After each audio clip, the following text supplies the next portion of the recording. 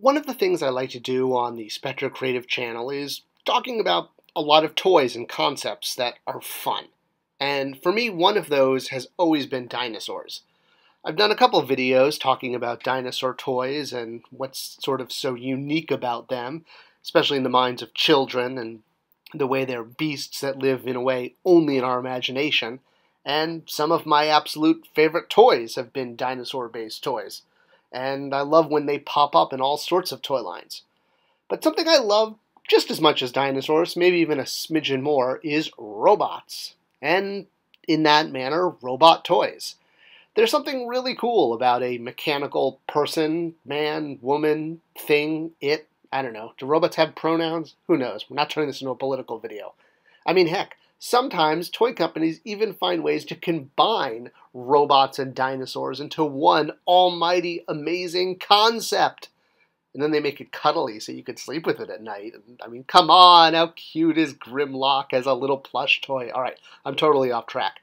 The point is, robots versus dinosaurs. Dinosaurs versus robots. It's one of those sort of elemental things that is part of toy play and fantasy play. And why we don't even just get more of, T-Rexes attacking robots in pop culture is beyond me. It's just coolness to a T. Now, robots in general, for the most part, most people think of them as a very modern concept. That they're actually coming into our society. There are real humanoid robots that are being created that can do things like play a musical instrument or play chess against you. And there are robots in fantasy. There are robots that, we want them to be our friend or we want to hang out with them as kind of, they're fun. There's robots that are our enemies that want to wipe us out from existence. And there's robots that will do our bidding and take up, tasks for us. Now, most people tend to think of robots as being something that emerged around the time of the Great Depression in the 1930s. That they're more or less a modern concept, and a lot of steampunkish concepts and metal men visuals really comes from that time. And we have taken that concept and brought it into the far-flung future, and Hollywood has absolutely embraced this, imagining what robots could be now and in the future, where they work with and or against humans, where they're our partners in life, where we coexist with robots, or in societies where robots have conquered the human race and they run the planet. Either way, looking forward with robots has usually been the focus of movies and Hollywood and books, content, but I kind of want to go the other way and look backwards, especially because I love words. And I made a video recently about dinosaurs, specifically about the word dinosaur, and the fact that the word for dinosaur was not created until the middle of the 19th century, when Owen named officially these creatures, these bones we were finding. Before that, they obviously had other names, like dragons, like griffins. Obviously, people were finding these bones. And I tend to think it is exactly the same thing with robots. They may not have looked like, R2-D2 and C-3PO or, been made of metal with buttons and beeping and flashing and beeping, but they've been with us a lot longer than most people give credit to.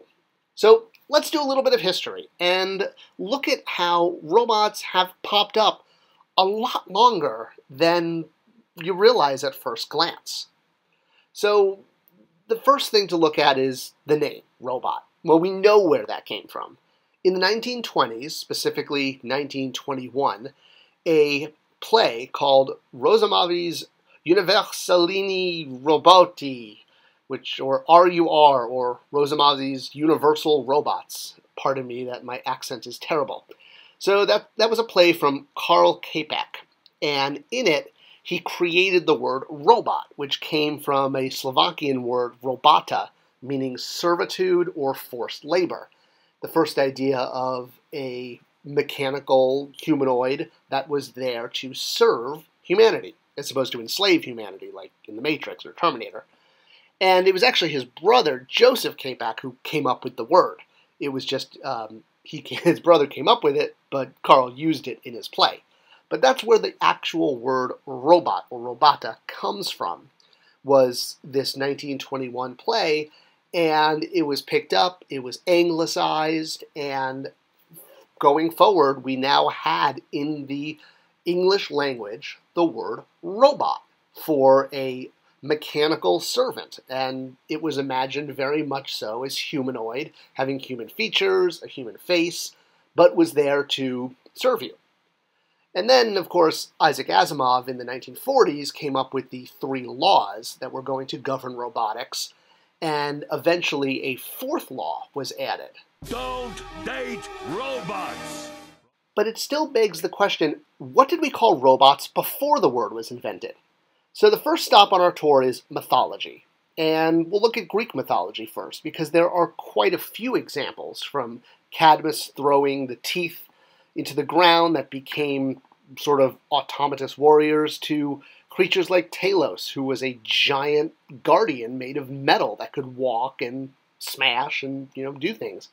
Even Galatea, who was a creature brought to life from stone, could be viewed as a robot. Although I think the best example is the Karari Sarai. Oh, I butchered that completely. These were actually mechanical servants, female servants, created by Hephaestus. There we are, Karari Sarai. Yeah, my Greek is terrible. The word's been also co-opted to actually mean sort of sex robot dolls, but they started off just as female robotic servants. And then in the Jewish tradition, in Jewish mythology, there is a automaton made from mud called the Golem, or Golem, not the guy from Lord of the Rings. This was a protector of the Jewish community where a rabbi would put instructions into his mouth, and the mud or clay-based humanoid would have to obey mindlessly and do whatever the instructions inserted into his mouth did, kind of like inserting a program disk into a modern robot. Very, very robotic indeed, but from myth. All right, the next category to look at is history.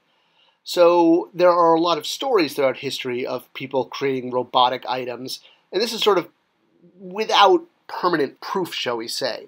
So as an example, Deucalion, who lived from 596 to 667 CE, is said to have created mechanical robotic beings that he called automata, which is where our term for automaton comes from. And these beings were said to be able to recite prayers and even cried over the death of the Buddha. They were that devout and that obeying. Over in India, the Lakopanati, I hope I'm not butchering that, is a writing that talks about beings called Bhuta Vihamayanadas, which are referred to as spiritual machines. And they were machines that could be activated and would serve mainly as soldiers, and they would even track down thieves and inflict justice, and it were said to be controlled by wheels and gears, which absolutely sounds very much like the modern concept of a robot, but the term robot didn't exist. So these soldiers were just called spiritual beings. So what about people who actually built robotic creatures or mechanical creatures that we know historically did exist, as opposed to those, just from stories? Well, one of them, and the oldest, is Archaeatus of Tarentum, who lived from 428 to 347 BCE, and even today he's referred to as the father of robotics. And this is because he created a device shaped like a bird, looks like a bird, smells like a bird. No, okay, it didn't smell like a bird, but it wasn't a bird. It was a mechanical creature that could actually flap its wings and fly. And even today, scientists and historians try to recreate what this device was, but there are a lot of writings about it. Then, of course, there was Albertus Magnus, 1200 to 1280 CE, otherwise known as Saint Albertus. And he created what was called the talking head. And no, I don't mean the 1980s band. He actually created a head that would talk. and would discuss time.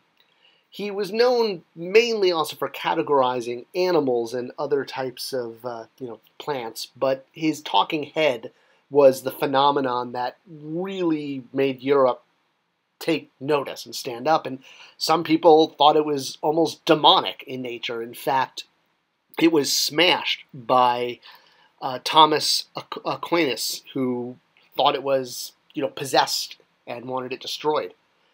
Yuan Shi, who lived in China in the 10th century, created humanoid machines that were so intricate that they had organs that functioned the way human organs did, down to hearts that would pump liquid and lungs that would inflate and deflate, but all with gears and all mechanical. And there are multiple historical references that show he really did do this.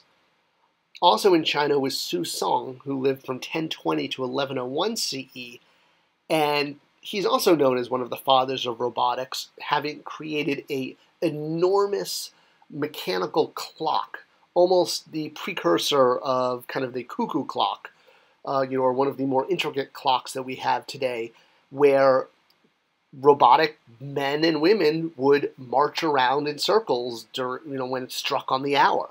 And they would actually move, and they would climb ladders, and they would walk around on a platform, all controlled by gears. So finally, outside of history and mythology, I also really like to look at literature. And when I'm talking about literature with robots, obviously there are so many, well, my English is much more better today, books and comics and content about robots, and it's a very modern concept. So if you're looking at literature in this category, I'm talking about the pre-1921 literature. So, things like Jules Verne's The Steam House, which told the story of adventurers in India that created a steam-powered robotic elephant that pulled a house along, and it was kind of like the original version of a camper. And they went on vacation around the country being pulled by this giant mechanical elephant. Or even what's very well known is L. Frank Baum's The Wonderful Wizard of Oz with the Tin Man. And while yes, he originally was a man, he had every single piece of his body, including his head, replaced by metal. So does that make him a robot? Well, my favorite example from literature is from the Arabian Nights, or the 1001 Nights, which borders on mythology, but it is considered fine literature. And in one of the tales, called The Ebony Horse, our hero has a mechanical horse with mechanical wings. Now, sometimes the horse is drawn more as an actual living, breathing horse, but the description in the text talks about a horse with bellows, and there's actually a button, an activation button on the back of the neck, that when you press it, the horse would lift off and fly using giant mechanical wings. So it's very much described as a robot. But the bottom line is, they didn't have the word robot. Jules Verne didn't have the word robot. L. Frank Baum didn't have the word robot. All of these Chinese and French and English inventors didn't have the word robot. But they were still creating these mechanical, robotic, humanoid objects that could move and obey commands. So robots have really been with us a lot longer than we realize. Yes, they've been popularized in the 20th century by science fiction and television and movies, and they've become a staple of sci-fi. They've even become a staple of toys, where there really are very few toy lines that don't have even a token robot character, if you will. But they're not a modern creation at all. They really do represent mankind's fantasy of almost achieving godhood and having a god complex of wanting to recreate life artificially. I mean, yes, we can all, recreate life in the traditional sense of, giving birth to children, but the idea of creating a servant, a mechanical servant, is a very almost godlike ability, and it definitely shines light on why humankind has been trying to do this for centuries. So it really is the same thing in different words, whether describing automatons or spiritual, beings, robotic beings. all these words that, the spiritual movement, robots have been there. And they're going to continue to be part of our culture for centuries to come. Nothing's new under the sun. We just have a new name for it, thanks to a 1921 play. I hope you enjoyed this video, and it was an interesting insight into the origins of robots and how far back they really go. If you liked it, please do give it a share and a like, and leave a comment below. I always comment back. Thanks for watching, and I'll see you next time.